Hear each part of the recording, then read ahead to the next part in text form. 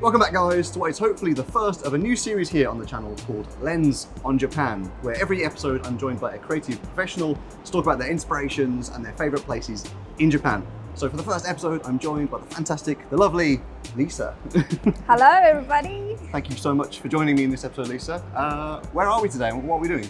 Well, we are in Shibuya. I'm always transiting through Shibuya to and from work, and every time I come here there's something interesting to shoot. I find something new every single time, so I thought, why don't we start a series here? Perfect, yeah. And we're just at the Mark City Bridge right now, looking over the crossing. The lights just went green and all the little ants are crossing, as you all well know, I'm sure, at home. So yeah, not much time left in the day, so let's get started. Let's go!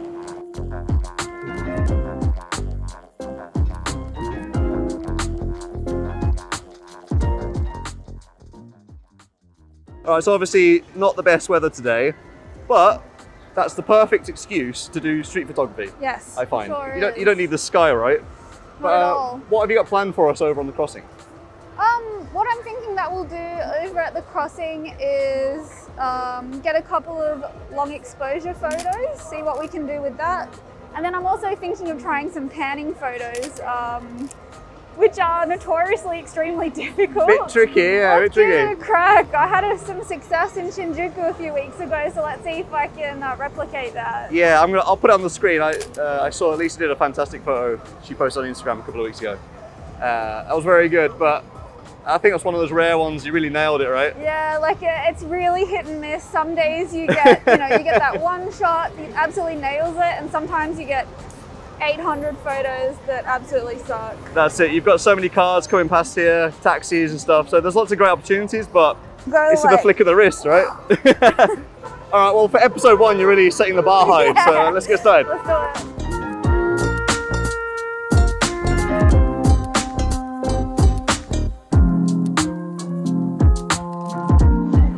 There they go. The hordes, the swarm is moving. All right, what are you doing? I am shooting a long exposure, using this pole as support, so I can do a really slow shutter speed. Oh, nice, nice. This is really handy to use this as support if you don't have a tripod. I hate tripods. So I try to use them as little as possible in street situations. So I've got my shutter speed now at 1/10. I'm at aperture f14, and we've got some movement in the photos, so it's kind of interesting to introduce a dynamic to the photo. That's just an option to have when you're here. How about these guys? All right, let's give it a crack. These are too slow. Maybe this guy here.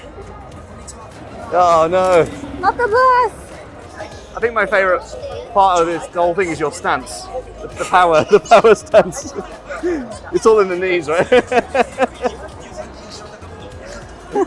G-Wagon, here we go. It's like a rap video. So we were trying to get some car shots, but I think you actually got a couple of cool shots of a guy on a bike. Yep. And some weird little mini buses and all that kind of stuff. That is true. I am drawn to people on bikes. I don't know why. If there's someone on a bike, I'm gonna take a photo of it.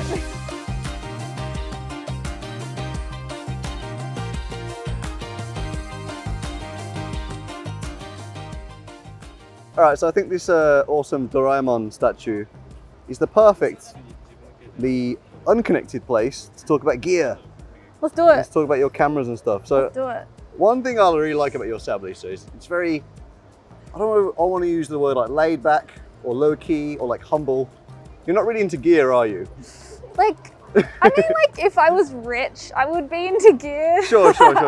But I think, unfortunately, photography is a crazy, expensive hobby to get into, and it feels like it just gets more and more expensive as you go on. So I've made some pretty decent investments. I have a 24-70 2.8, and that's my boss daddy lens. That was so expensive. Basically sold my car to buy that lens type thing. I also have my favorite lens in the whole world is this absolutely ratty, beat up 85 1.8. That's not even for the Nikon Z. It's an F, a Nikon F mount lens. So I have to put an adapter on, which makes it super heavy. Oh, okay. But I mean, I could buy an 85 Z, but you know, life in Tokyo is very expensive.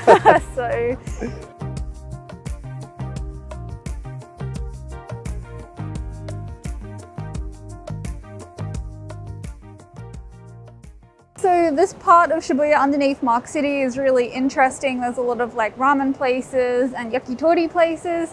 I wanted to show you this place here on the corner. It's a yakitori place. Actually, one of my favorite photos that I've ever taken was taken here. It was a absolutely stunning spring afternoon, perfect golden hour. And I was over there walking towards up here.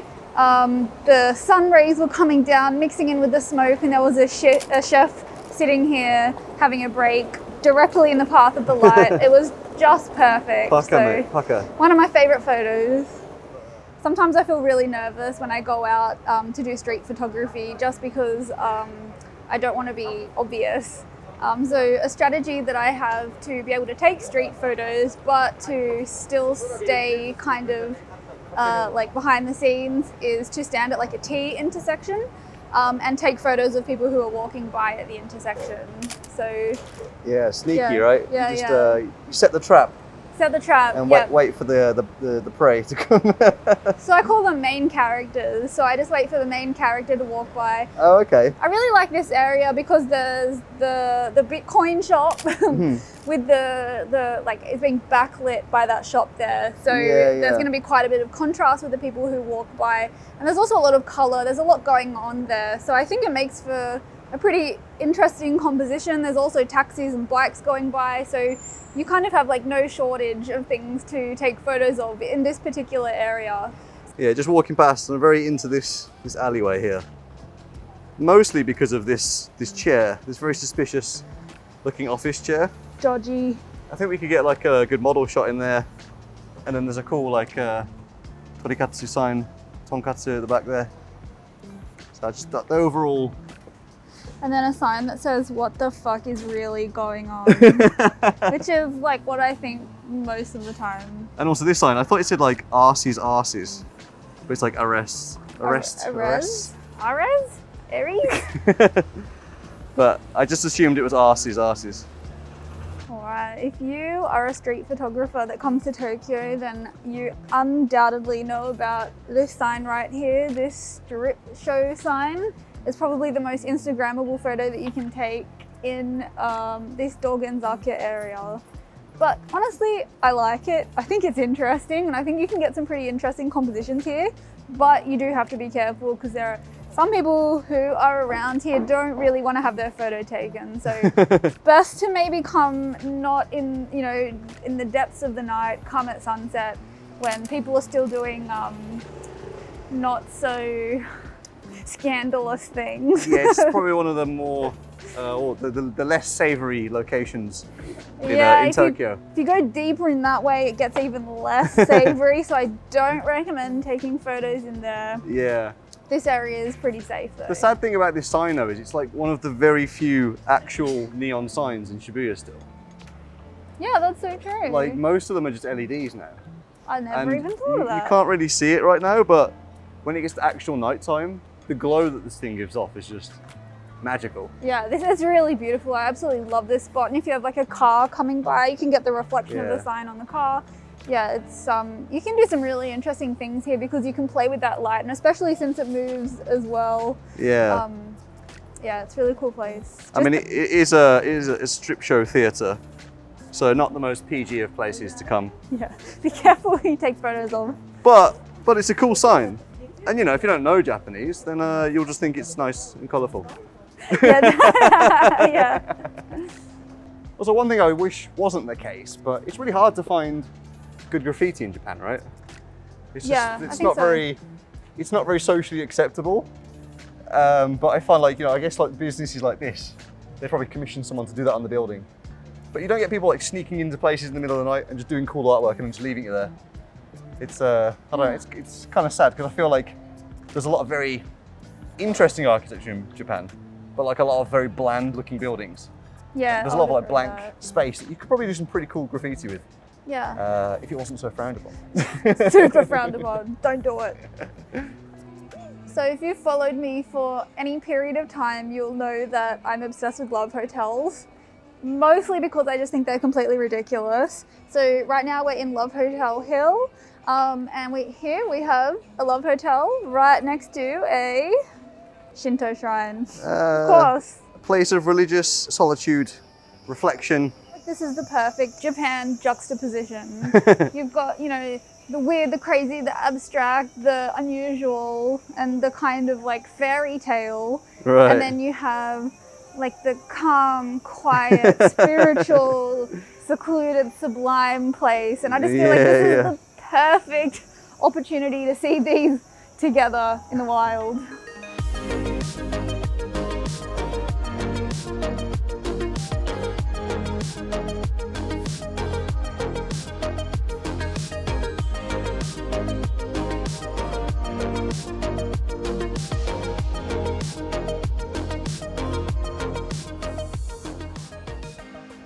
For our final stop, we're on the roof of the Parco department store, right? We are. This is one of my favorite places to come to try and see Mount Fuji for free, because you can come up here for free.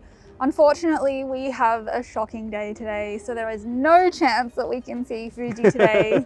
So you'll just have to imagine it, but Fuji is out that way. Sure, yeah. I mean, I feel like Tokyo's got one of the best skylines in the world, so if we wait like another half an hour, it'll be dark enough we can get some city light night shots. Over that way you can see Shinjuku, so you can see the Cocoon Tower over there. And also Dokumo Tower is over there as well. Right. So if you're lucky, I mean, if you think that there's going to be a nice sunset, I really recommend coming to the rooftop of Parco, just because you just get this absolutely unbelievable, almost 360-degree view of Shibuya. I feel like not many people know about this place, to be honest, so now you know. Good tip. Very nice. All right, so it's actually nighttime now. There's some awesome nighttime cityscape views. It's a little bit tricky up here because there are these panels of glass, so there is some pretty gnarly reflection here.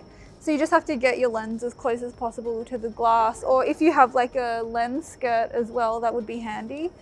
But in any event, up here is just absolutely incredible. You can see Tokyo Tower over here. You've got the whole Shibuya skyline. It's one of my favorite places in the city. Okay guys, and that's the end of the very first episode of Lens on Japan. So thank you so much, Lisa, for joining me again today. My pleasure. And do you have any parting words of advice for our lovely viewers at home? Yeah, I think the one thing that I hope that everybody can leave with is that, you know, street photography is so much fun, and especially in a place like Tokyo, you'll find something interesting and absurd everywhere you go. Especially the absurd, which is my favorite thing to find. So the next time you come to Shibuya and you have a camera, please go searching for that. Absolutely, yeah. So Shibuya is a place that you'll all probably come to when you visit Japan. And even if you've just got an iPhone in your pocket, there's definitely so many cool places, other than the regular places you might think of, to go and take some cool photos. So I hope you really enjoyed this video, guys. If there's anything you didn't like or really liked or want to see in the future and another episode of Lens on Japan, please let me know down in the comments. Please like this video if you did like it, and I'll see you guys next time. But also, like, I really truly believe that it isn't about the gear that you have. It's about the way that you use it. That sounds sexual. Delete that.